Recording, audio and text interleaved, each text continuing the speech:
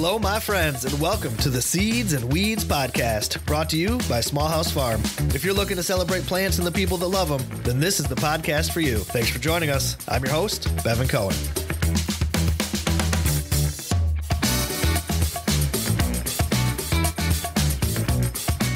Hello again, my friends, and welcome back to the podcast. Today, we're going to be getting fruity with Susan Poizner. She's the founder of OrchardPeople.com and author of the new book, Grow Fruit Trees Fast. She's going to be sharing some tips on how we can get our fruit trees well established and healthy so we can be enjoying that tasty, sweet fruit in record time. Before the interview, though, some updates. Here at Small House Farm, autumn is in full swing. And there's just something to be said about this time of year. It is so beautiful. You know, the colors, the smell in the air, the sweaters, hot cup of tea. It's cozy and relaxing. But, you know, there's still tons of chores to do to get ready for winter. We're cutting and splitting wood, bringing in the last of the herbs to dry, and seed saving. There's so many seeds coming in right now. Of course, we got our winter squashes coming in, and our summer squashes too, the zucchinis. I mean, they're just getting mature right now. So we're bringing those in for seed. Lettuce, flowers, beans. Even though they had a bit of a struggle early in the season, the bean seed harvest this year has turned out to be phenomenal. We're going to have lots of seeds to offer for next year's gardens.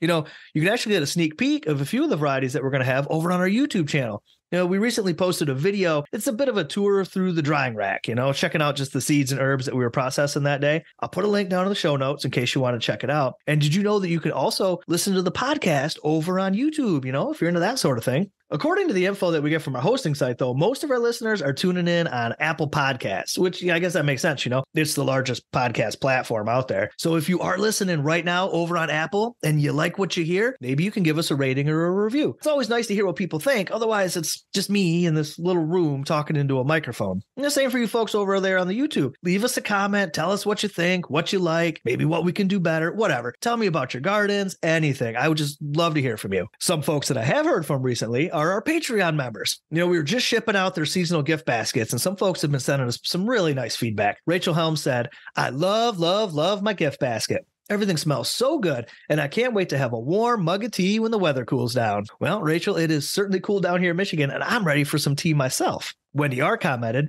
"Thank you so much for such an amazing variety of products in our boxes. Made my day." Wendy, you made my day. You know, we put a lot of time and love into these seasonal baskets, so it's just so cool to hear from folks that are really enjoying them. That's awesome. Thank you so much, everybody, for the feedback. Of course, anybody can support the podcast by joining our Patreon community. And it's our patrons that make the show possible. If you want to learn more about our Patreon and the member benefits, you can always find the link down in the show notes or over at seedsandweedspodcast.com or even directly at patreon.com/smallhousefarm. And thank you to our newest subscribers. We got Brian Jeanette, KEC, Molly K, and Deb Ferrari. You folks are awesome. Thank you so much. Now, let's get on to that interview.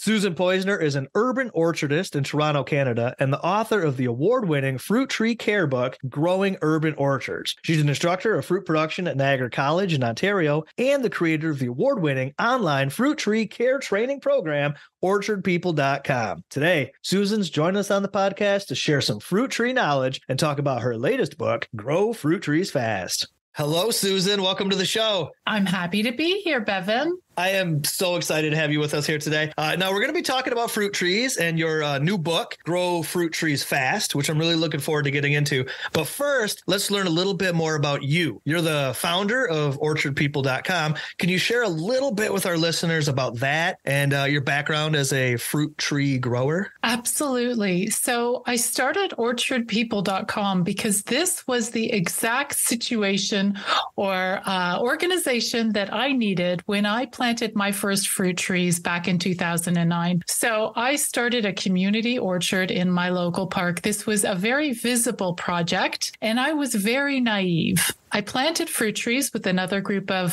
volunteers, and we thought it was all going to be quite easy. At the same time, there were a lot of people who did not want us to plant fruit trees, and they felt the fruit trees would be messy and would cause problems in the park and ruin the park, which, by the way, wasn't a really nice park anyways. But still, I did not want to be responsible for any problems, and at first I didn't think there would be any problems. However, fruit trees do what they do, and they are a little bit high maintenance. So within a couple of years, they started to get sick. various problems like rust popped up. And I thought, I better do something about this because I really need to learn how to care for these trees so that they are healthy and productive. I really needed this project to be a success. So that launched me on an adventure to learn myself how to grow fruit trees successfully. And then once I learned, people started coming to me to say, hey, can you teach me how you're doing this? How are you growing fruit trees in the community? How are you growing fruit trees organically and successfully at all? And I started to teach other people, and that's how Orchard People started. Oh, that's awesome. Now, your bio also mentions that you're a journalist and a filmmaker. I'd like to hear more about that aspect of your work, if you'd like to share. Well, I started being a totally different person, Bevan. I was not a person who really played in the soil very much. When I grew up, I was more interested in sort of more intellectual pursuits, and I really love to write and I love to create. So I became a journalist. I lived in the United Kingdom for 10 years. I worked for the BBC World Service. I traveled around the world. I lived in Russia. I lived in Israel. So I had a really interesting career. But when I came back to Canada in my 30s, things had changed in the media world. And I needed to find something new to do. There was just a lot of competition and it just wasn't resonating with me. I married my husband, Cliff, and he's from Trinidad. And he loved gardening. So he introduced me to gardening, which just lit up my life. And then in that process, I started to learn more and more about trees. And I realized that trees are so special to me. You know, you don't get as connected to sort of a zucchini plant in your garden. You plant it, you enjoy the zucchinis or the tomatoes or whatever, and then you dig it up and it goes in the compost. But trees can last a long, long time. And I see them more as beings than as sort of neutral plants. And so I fell in love with trees and all they do to make our environment better.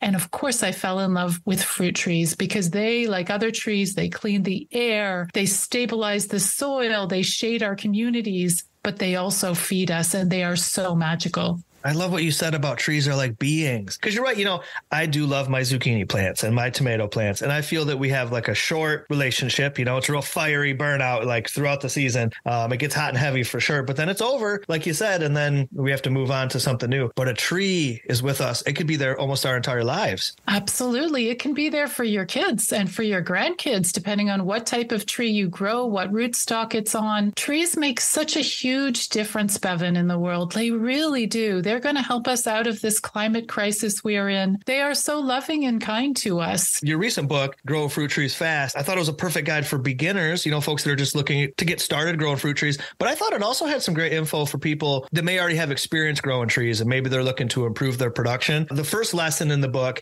is about choosing the right trees. Now, is this as simple as just picking apples or pears or whatever it is that you want to grow? How do you go about picking the right tree for your orchard? Well, absolutely. And that was the first big lesson I learned by making mistakes. We just grabbed the trees for our community orchard from, garden centers. Whatever they had, we ended up taking. And it wasn't because I didn't want those fancy other cultivars. I had taken books out of the library. I learned about all sorts of cultivars that sounded absolutely mouth-wateringly delicious. However, these books were published in California or far away from where I lived, and the trees were not available in the nursery. So we went to our local nurseries. What was available was, Bartlett pears and Macintosh apples and Honeycrisp apples, which are now so popular. All of those very popular cultivars. The problem is those cultivars are popular because they are in the supermarket and we know what they taste like. And they're also popular because they are grown on big industrial orchard properties where they use all sorts of chemical inputs to grow these trees successfully. But if you're growing in your own backyard or in your local park, it has to be easy. And so there is such a thing as disease-resistant fruit trees. So these fruit trees were naturally bred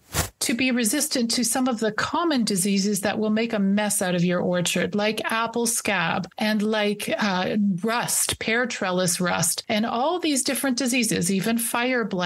If you research and buy, for instance, an apple tree that is resistant to those diseases, your life is going to be so much better. You aren't going to have to face them. There are other issues and problems like pests that you will have to deal with, but that takes a whole host of problems off your plate. Now, you mentioned this community orchard that you helped create. Do you have fruit trees at your home as well that you grow? Yeah, that's a great question, actually. We live in a house and we do have a backyard, and I have done some good experimenting there. So in my backyard, I have planted a espalier apple trees and a cherry tree, and it's called UFO, which is sort of like a cherry fruiting wall. Now, what I discovered after about 5 years is that my garden also has a soil disease that either you have in your soil or you do not. And the soil disease causes problems with fruit trees. And the apple trees, it's called crown root gall. So the apple trees did not thrive in the long run, and we had to take them out, plant something else there. No more fruit trees can go there. The cherry tree is still doing good. So I'm hoping that the soil disease does not go to the other side of the garden. But most of my fruit tree growing work takes place in the park. Well, that's okay, because that way the whole community gets to enjoy it. Oh, I'm really glad you said that. The thing about growing fruit trees in the park is it can't really be about the fruit. What happens is we have wonderful cherry harvests, and lots of people come to the park and they enjoy the cherries with us, and it's fantastic. It's early in the season. But with apple trees, those apples are hanging on the trees throughout the growing season. Lots of people notice them. People go to the trees. They maybe even pick the apples. They taste them. And in fact, we have had many situations, it happens over and over again, where people will come with a big bag and harvest everything on the tree. So it can be heartbreaking, especially when they do it. They do this with our plum trees before the plums are actually even ripe. There are certain communities that take unripe green plums and put them and make them into some sort of pickles or chutneys or something like that. It means that sometimes the volunteers don't get to taste the fruits of their labors, and it can be very sad. However, what you do get when you grow in a community setting is you get to grow different kinds of trees, more types of trees. You get to work with your friends, but also you get to build community and work together. So our orchard is about the harvest, of course, but it's about the education. It's about learning about trees and teaching others how to care for them. And the best part of it is it's about building the community. Another one of the chapters in the book you talked about, and I love this so much, feeding the soil, not the plants. I thought, when I read it, I was like, this is just such awesome advice. So could you break that down for our listeners, what you mean by that and why that concept is so important? Oh, yes. I'm glad you brought that one up. In fact, that's one of my favorite chapters in the book. And it was the hardest one to write because, like many people, I have been so confused about fertilization, whether it's, vegetables in my garden, whether it's perennials, and especially fruit trees, because like I said to you, I see fruit trees as beings. They need food to survive, to live long and healthy lives. So I think the misconception out there is that we go to the garden center and we buy these like bottles of this, that, and the other, these chemical inputs, and we sort of maybe water them down and put them around the roots of our tree, and that the tree takes it in. I've started to look at feeding trees in a different way. If I know that my soil is rich in nutrients, then actually the live organisms in the soil will feed my trees for me. In contrast, if I go and buy synthetic fertilizers from the garden center, which are expensive and often damaging to the environment, it'll look like it perks up the tree, but it bypasses the soil organisms. Those soil organisms will die or disappear. And then I have to keep getting more and more of this stuff from the garden center to feed my trees. I totally dig this. So how do we know which nutrients we need to feed to our soil to make our trees happy? So great question, because your soil, Bevan, is going to be different than my soil depending on where you live. And my neighbor's soil even might be different from my soil. So there's two ways that I would think about it. When anybody plants a new tree, it's not essential, but I do like for them to do a soil test. They aren't very expensive. What I really want to know is there any major components, major nutrients missing from your soil? Is the pH right? Is your soil generally okay? After that, really what I would suggest people do is in the early spring, every single year, spread out compost or well-rotted manure around the roots of your fruit tree. The part of the fruit tree, the roots are the ones that take in the nutrients, which are, as I said, are created by those soil organisms or released by the soil organisms. But the feeder roots are at the outer part of the canopy. They're sort of under the drip line of the tree. So in our park, we remove the grass up to the outer drip line of the tree. It may be a very big mulch circle. And then we mulch with compost or well-rotted manure, 1 inch of well-rotted manure or 2 inches of compost up to that edge of the canopy. That's interesting. You know, some of us might think when we're side dressing our plants or mulching with compost, as you put it, that we would stay near the trunk or near like the stem of the plant if we're thinking about our gardens or something. But you're talking about going all the way out to the drip line of the canopy. So quite a distance sometimes from the trunk of the tree. We want to be able to spread those nutrients out all the way out there. Yeah, absolutely. And one of the biggest mistakes people make, I'm also an ISA certified arborist. And one thing that arborists hate is something called volcano mulching. And this isn't just with fruit trees, it's with all trees. A lot of landscapers do this. So they create this sort of volcano or triangle of mulch and they push it up against the trunk of the tree. So it's maybe like a foot around the tree's trunk and it goes up on the tree. So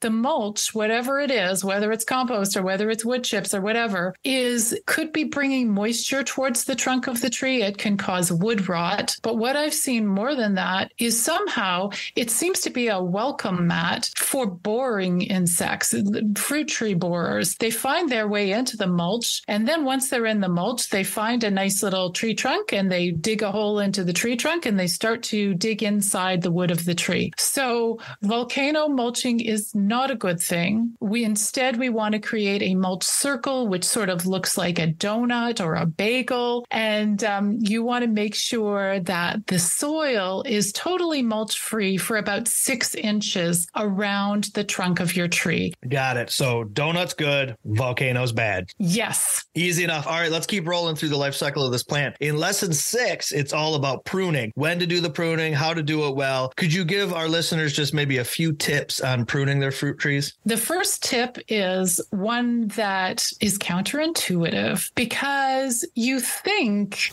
when you plant your tree, you want it to grow bigger, right? You want it to grow. So why would you prune your tree at that time? But actually, the most important time to prune your tree is right after you plant it. And this is specifically if you plant a bare root fruit tree. So not a potted fruit tree from the garden center. That's a little bit different. Bare root fruit trees come from specialist fruit tree nurseries. So on my website, orchardpeople.com, if you put in the search bar, if you just search for the article on nurseries, you can get a whole list of fruit tree nurseries across North America. Anyways, this bare root tree will be a very young tree. You will plant it and then right away you will prune it. What it does is it reduces the number of buds that this little tree has. And when they're that young, you can actually cut them in half. I would usually do less, but let's say you cut off half of those buds. Each bud will get twice as much energy. Those branches will grow longer and can grow stronger, and it can support better quality and sweeter fruit. All right, Susan, what are your links so folks can find you online, listen to the podcast, all that groovy stuff? Well, I would love it if they went to orchardpeople.com. I have lots of articles. I have podcasts. I have online courses where I will teach you guys everything you need to know about how to grow fruit trees successfully so that they are healthy and productive. Super cool. I'm putting all those links down in the show notes. Susan, thank you again for being on the show with us today. That was lots of fun. Oh, thank you, Bevan. You take care.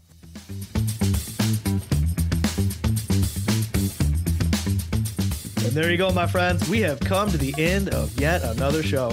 A big fruity thanks to Susan Poizner for being our guest and to all of you for tuning in. Remember, if you enjoy the podcast, you can always show your support by joining our Patreon. That link and many more can be found at seedsandweedspodcast.com.